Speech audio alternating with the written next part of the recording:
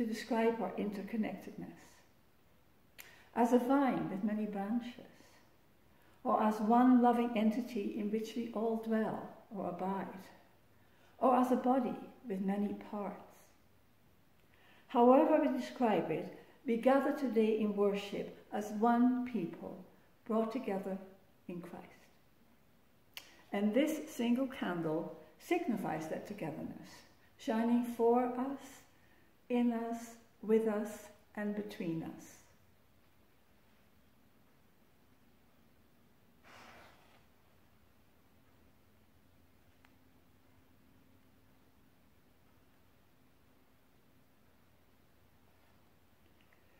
United in Christ, let us worship God. Amen.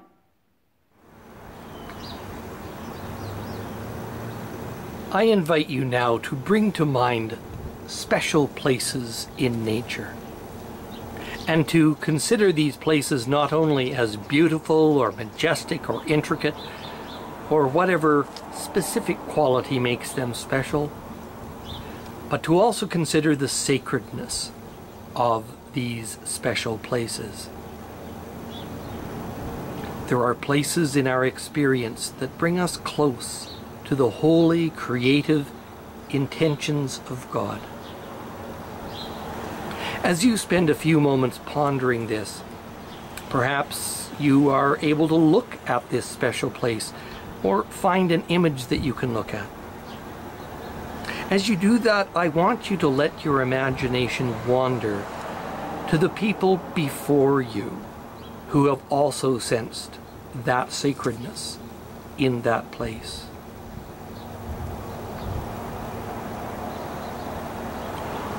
In this circle of awe and wonder, we give thanks to God. We give thanks for the indigenous people whose relationship with these amazing places reaches back millennia. And we commit ourselves to walk softly on this land and gently in our relationships.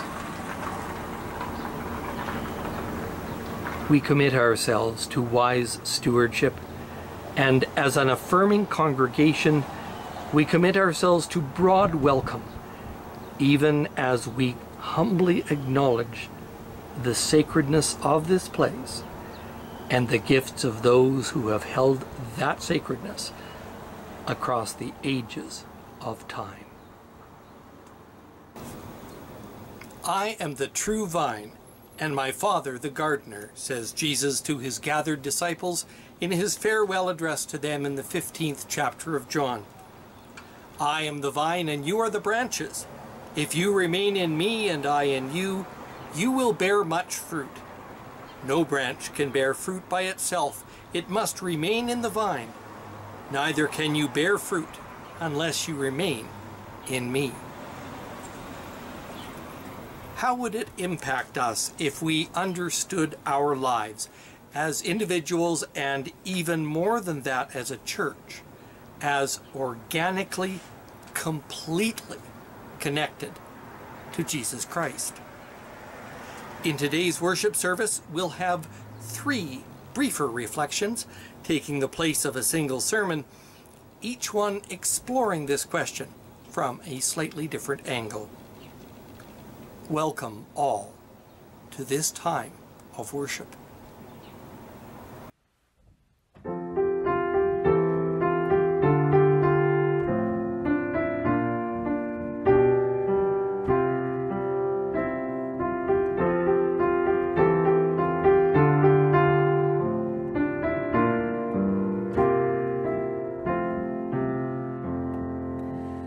Never ending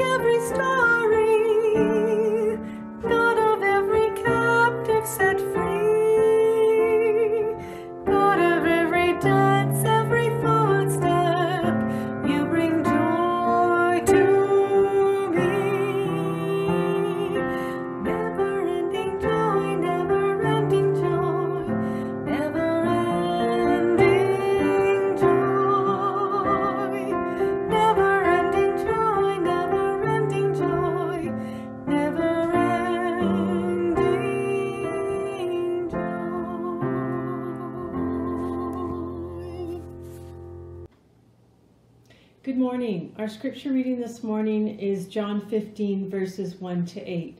Jesus, the true vine. I am the true vine, and my Father is the vine grower. He removes every branch in me that bears no fruit. Every branch that bears fruit he prunes, to make it bear more fruit. You have already been cleansed by the word that I have spoken to you. Abide in me as I abide in you. Just as the branch cannot bear fruit by itself unless it abides in the vine, neither can you unless you abide in me. I am the vine, you are the branches. Those who abide in me and I in them bear much fruit, because apart from me you can do nothing. Whoever does not abide in me is thrown away like a branch and withers. Such branches are gathered, thrown into the fire, and burned. If you abide in me and my words abide in you, ask for whatever you wish, and it will be done for you. My Father is glorified by this, that you bear much fruit and become my disciples.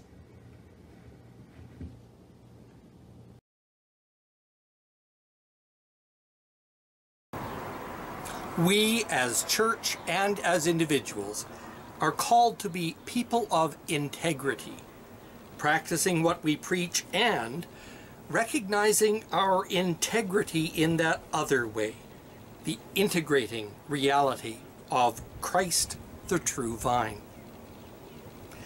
A quote variously attributed to Caleb Miller or Eston Williams says, "At the end of the day, I'd rather be excluded for who I include than included for who I exclude." This is what it is to understand ourselves as branches emanating from the vine that is Jesus. We go back to the Gospels, and when we do so, we hear Jesus telling parables that surprise us in who we are to regard as our neighbor, or stories that overturn our ideas of wealth and poverty.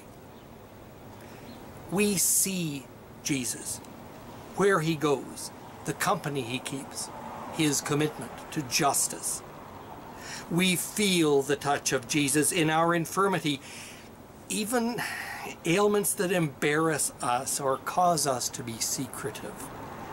And we feel the presence of the Holy Spirit promised by Jesus as we are moved to acts of love, compassion, and solidarity. Remembering all of those things from the life of Jesus, the true vine, remembering them as branches attached to that vine, we open ourselves to recognize love and embrace love and be uplifted by love and have our words and actions shaped by the affirming, boundless, ridiculously gracious love of Christ Jesus. Now, there's a degree of irony in all of this. In one way, living out all those things that we learn from Jesus is an awful lot of work. Paying attention to the needs of our neighbors, including the needs of nature and wildlife, requires attentiveness and persistence and action. Living by the inclusive values of Jesus requires some good old-fashioned gumption.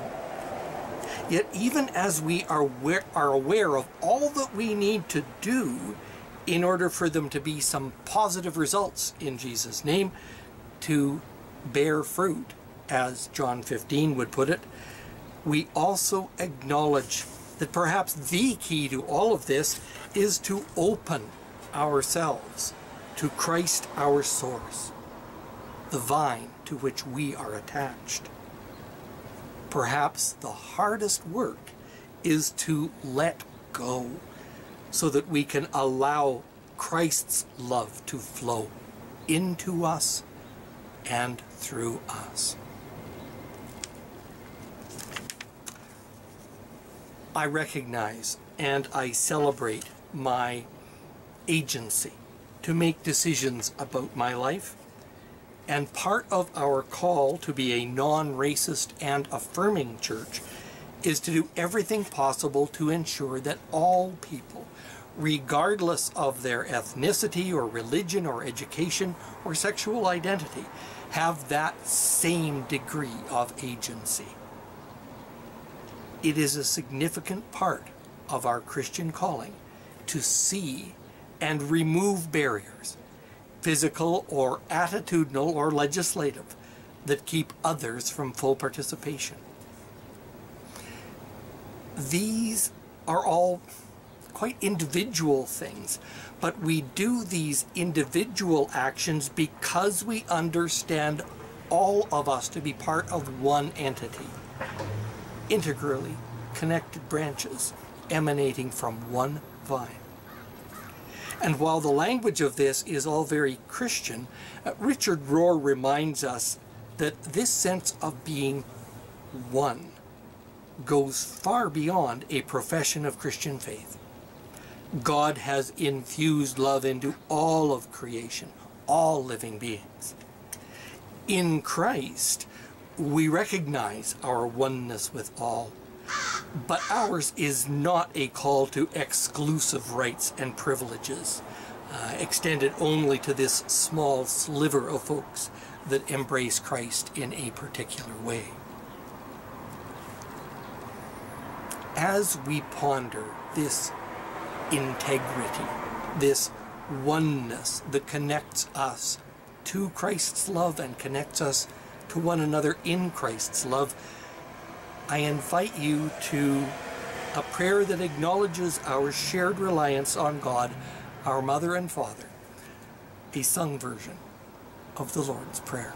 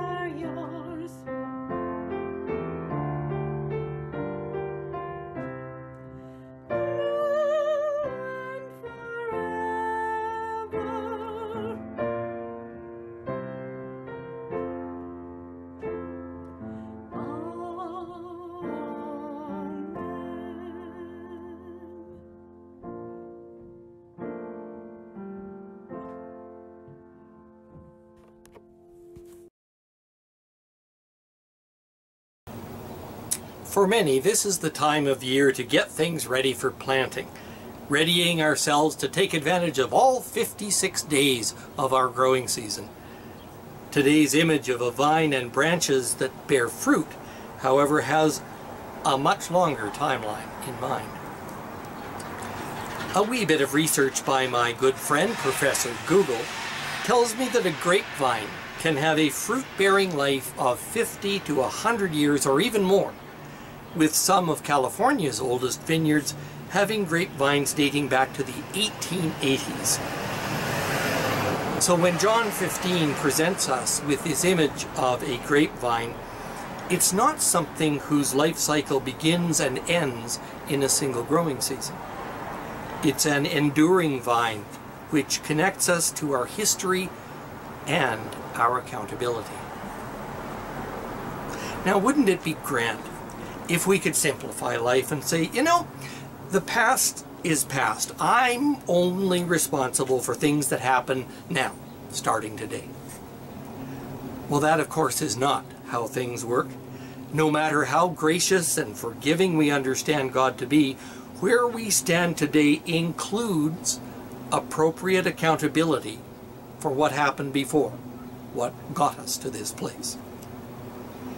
As we travel along the vine that is Christ Jesus, reaching backward from this moment to the moment that God the gardener first planted the vine, we will encounter a lot of amazing, brave, prophetic people and movements. And we will also revisit some truly tragic, unconscionable things that have been done and continue to be done by the church and by ruling powers in the name of Jesus Christ. One of the reasons I celebrate what it is to be in the vine is that it keeps things real. It keeps me connected to all that history. It includes this ongoing accountability for the Christian church, for these difficult seasons along the way, and for the ongoing consequences. I do not hold Christ responsible for these things, but Christ, the source of reconciliation and grace, expects me and us to address these injustices. In particular, I personally, and we as a denomination, have much to answer for in our relationship with the first peoples of these lands. The calls to action of the Truth and Reconciliation Commission made this clear, if it wasn't before. I am a third-generation United Church minister with a personal heritage of service dating back to about 1916. So there is no way for me to point to the legacy of residential schools and not accept some degree of personal family responsibility. And for us, as a congregation whose nearest United Church neighbor to the east is in Morley, we cannot point to this as someone else's problem. And so we engage in a process of reconciliation. We open ourselves to a shared pathway into a more just and loving future. I commend to you the efforts being made to make sure that any curriculum taught in Alberta schools does not minimize or deflect the story of the residential schools. I invite you to prayerfully engage in Red Dress Day, also known as Redress Day. We'll have a display up at Ralph Connor. There will be a drive-through display on May the 5th at St. Andrew's United Church in Cochrane. There will be online gatherings as well. Links to all of these are found on the homepage of our website, ralphconnor.ca. In the spirit of reconciliation, lament, and commitment to a new day, connected to our history in Christ the Vine, I invite you now to hear words from Glenda Crawler and Gloria Snow, words I was privileged to witness and record this past Wednesday.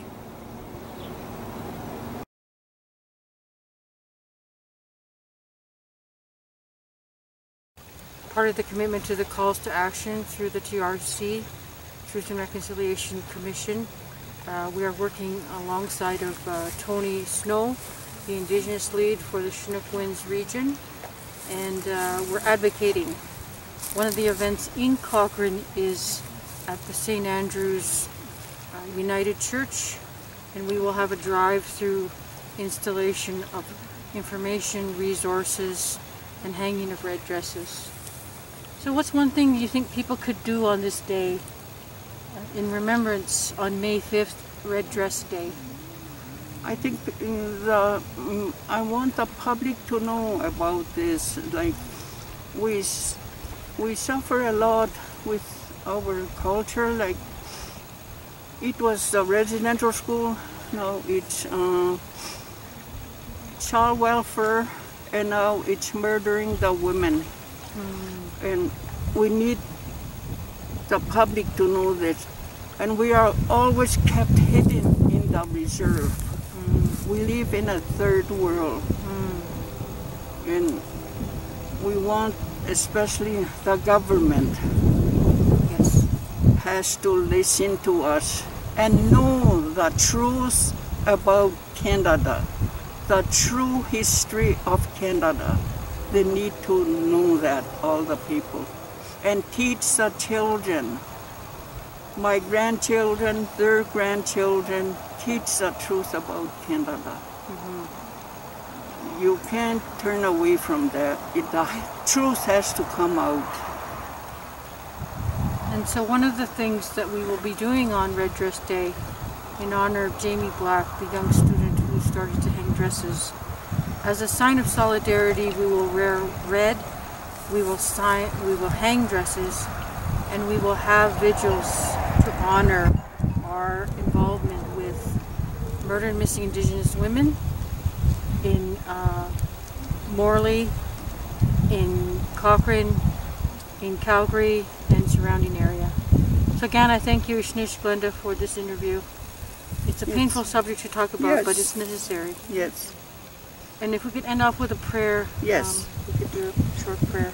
Okay. Aktia biwa usigini waka inho keni to hainingi moment. In chande binde ningi chiam lin chuando unda gute hichenga kipabike. Akezi gixingi chiabicha. Minchunang keni na aya jawan. Len token ugaranga maninke. Yenis nie kian ye chahant. Isnies ni wakande. Nangu Minchinja bikes na handen umihant isnies ni wakande. So sake toga giham mai ni minchat. Liye toga ingi giham. Isnies. In Jesus Christ. Amen. Amen.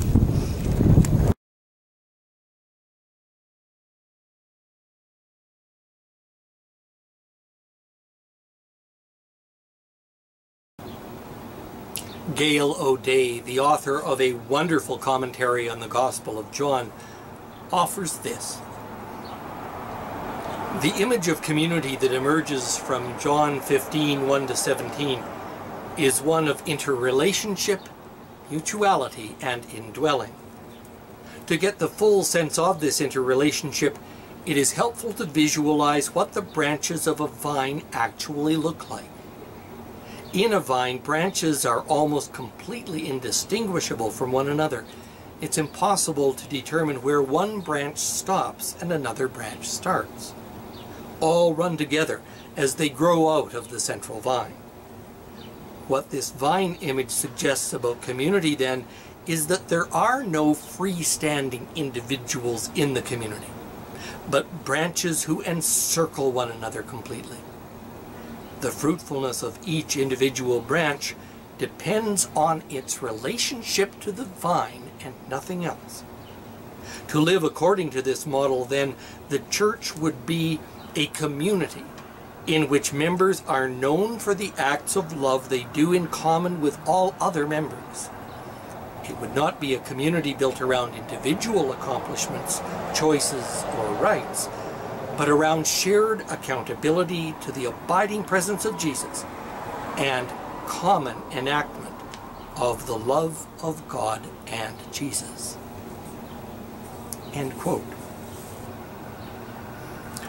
As I envision these branches completely encircling one another, I am both wrapped in a feeling of protective love, like snuggling up in a prayer shawl on a tough day, but I'm also more than a bit claustrophobic, wanting to shake free of that level of closeness and get out for some fresh air.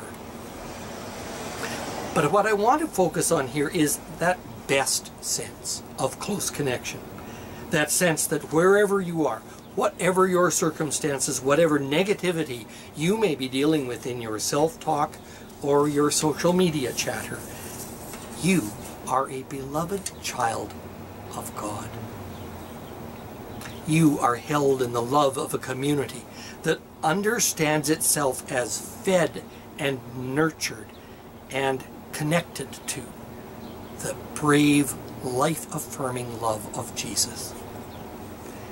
Now, that is not intended by John or Jesus as a calling to be one of those old-fashioned, life-limiting, tight-knit groups that asserts community norms on anyone who strays. No, we are to be a branch of Christ's own love, continuing the flow of empowering, nurturing goodness that begins in Christ the vine. This coming week is designated as Mental Health Week, a time for what David Robertson called us to in last week's message, to have compassion for oneself and to lean into the care of community. It may also be a time for a gentle check-in if you are concerned about someone who has kind of disappeared from notice. And as much as we don't want to cross a boundary or be intrusive, I can tell you firsthand from my lost year, 22 years ago, how important it is in those hard times to be reminded, A, that you are not invisible, and B, that your situation is not so unique that you are beyond care or assistance, or if needed, therapeutic intervention. To be connected to the vine that is Jesus Christ is to be totally connected to love. It is to hold in our prayers and actions God's own highest intentions for the life of another. Christ's active hope that your journey of life will be supported and guided by love. That is a hope for you and for me, for us together in our local congregations, for the United Church of Canada, and for all churches who claim the name of Jesus Christ. We are to be branches that enable love to flow freely and graciously in all lives and situations where love needs to be known, to share that goodness of the vine of Christ. In that spirit, friends, please join with me now in a responsive prayer produced for Mental Health Week by the United Church of Canada and the United Church of Christ. Following my words, God in your mercy, the unison response is, hear our prayer. Friends, let us pray.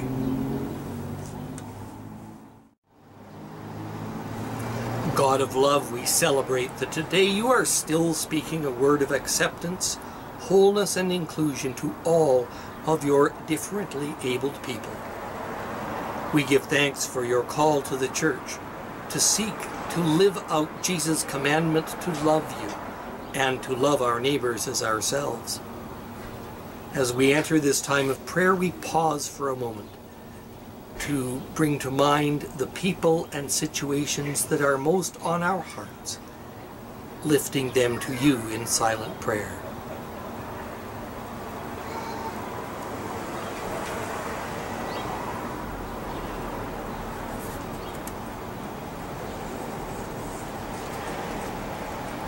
God, in your mercy, hear our prayer. On this Mental Health Sunday, we pray for people who live with untreated mental illness and who are unable to find help and cannot afford medical care. We pray for an end to the stigma of mental illness.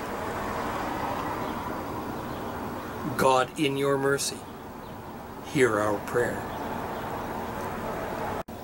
We pray for families torn apart by mental health diseases and for families that hold on to one another during difficult times of illness.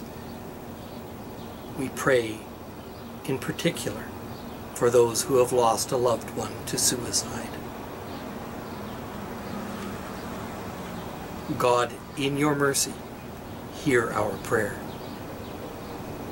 We pray for mental health caregivers, for scientific researchers, and for professionals who seek to bring compassion, treatment, and healing to those who suffer from brain diseases. We pray for children, teens, and young adults learning how to live with newly diagnosed brain diseases.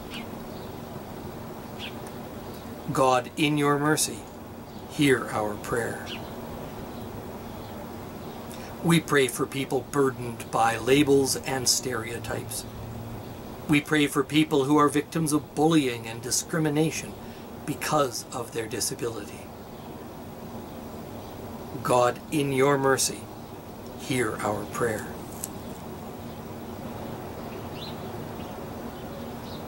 We give thanks for the many gifts that people with mental health disease bring into the world.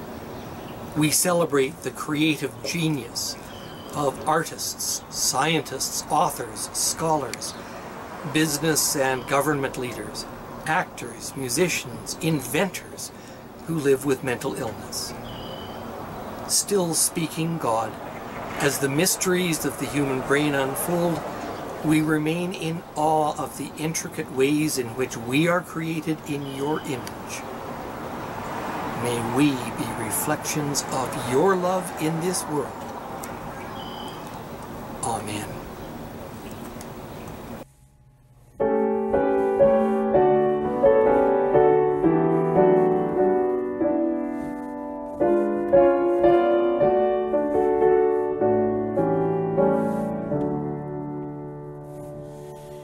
Great is thy faithfulness.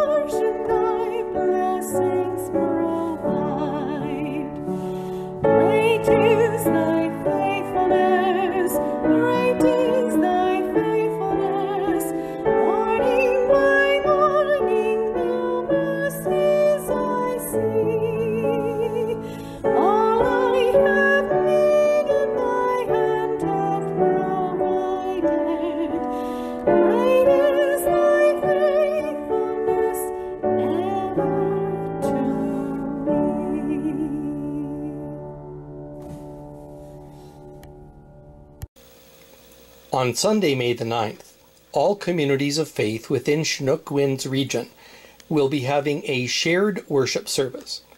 This will be broadcast on the Chinook Winds region, the United Church of Canada YouTube channel. The service begins at 10:30 a.m. Mountain Time. There will be no other YouTube service on May the 9th for Ralph Connor or Rundle, but worship will return to our Ralph Connor Canmore YouTube channel on May 16th.